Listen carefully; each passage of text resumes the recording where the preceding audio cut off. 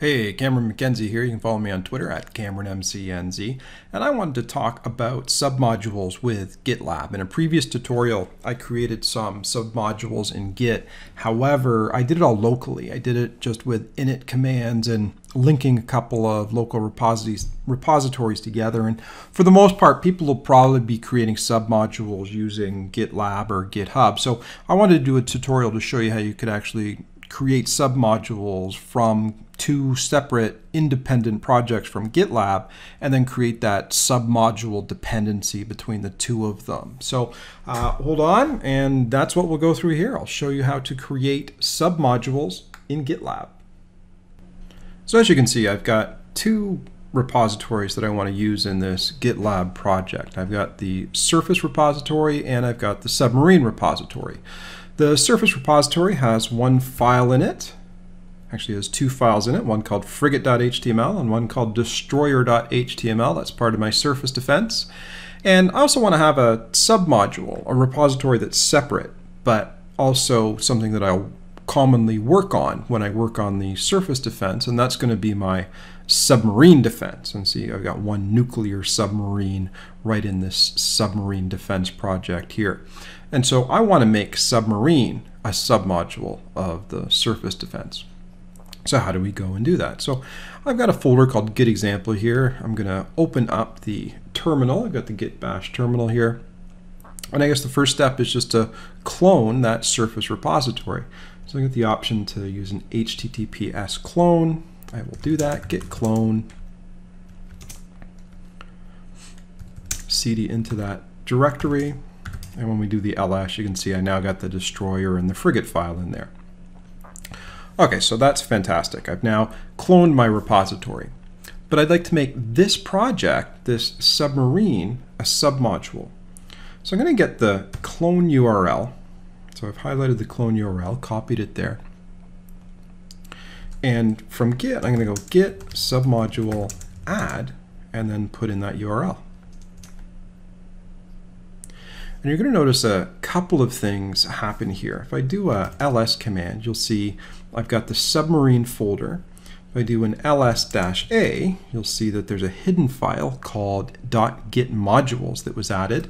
And if you don't believe that it was just added, I can do a git status, and git status tells me, hey, there's a new file called gitmodules. So I've now made that submarine project a submodule. Good idea to add those new files, that new project.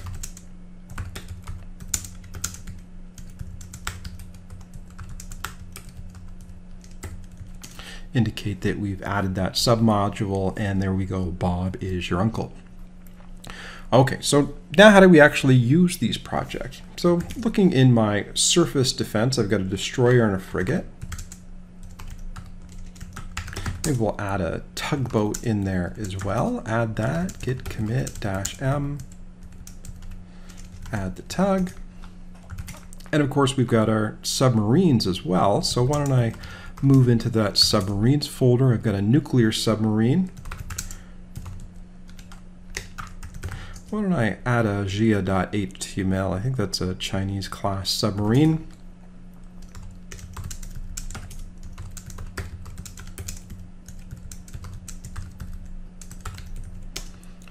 And now we've got that added. Now, one of the things to note is if I take a look at the log,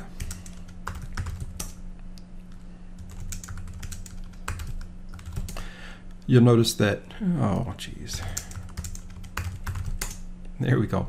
You'll notice that on the submodule, on the submarine submodule, I've got the initial commit, add the new file, and then add jia class sub. However, that's completely separate from the parent module. So notice that I don't have any reference to add submodule or anything like that here. So the list of commits for this module is completely separate from what's in the parent. I think the parent might actually have something called add new file, just because that's a default commit message that GitLab puts in there when I created one of the files. But notice if that's the commit ID there, 3.5. If I go to the parent,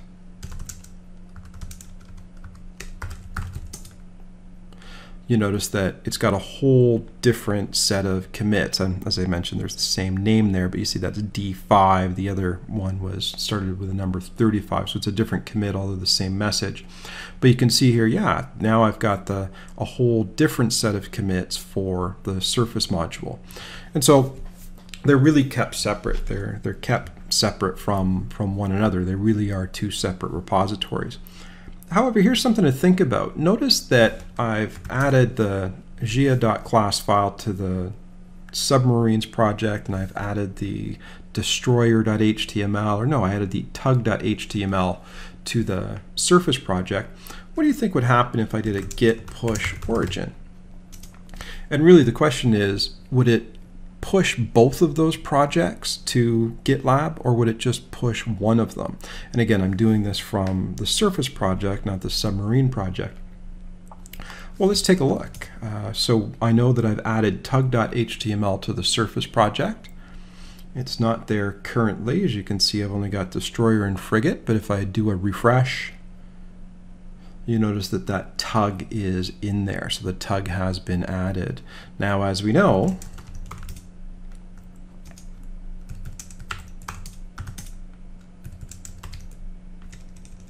in our submarine folder, we've done a commit with gia.html. With that push that I just did that pushed up all of the files into the Surface project, do you think they're pushed up with submarine? Well, let's do a refresh. Do we see gia.html? And no, we don't. And again, that's because those are separate projects. Now, if I go git push origin from the submarine project, and I come over to GitLab, I do a little refresh here. You notice that I now have it. So that proves out the fact that each module, each submodule is being treated as a separate independent repository.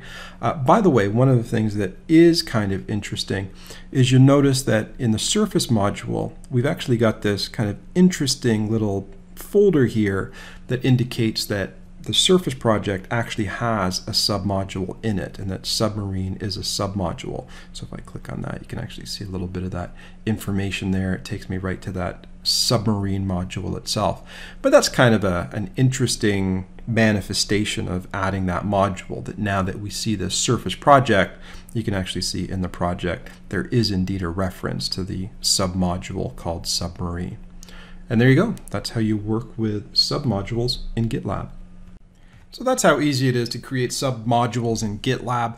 By the way, I got a couple of tutorials on how to delete submodules and also how to clone a repository that has submodules in it. It's not as straightforward as you might think. So if you want to learn more, follow me on Twitter at CameronMCNZ, promote my tutorials over there. But of course, head over to the server side. That's where all of these tutorials are hosted, and you'll find plenty more information on Git, GitLab, and everything about server-side development.